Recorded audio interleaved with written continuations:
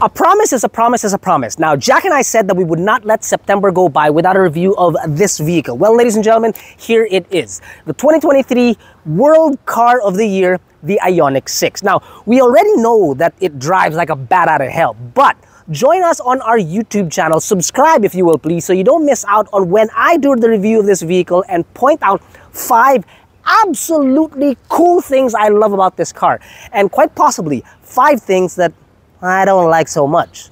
That is, of course, if I find any.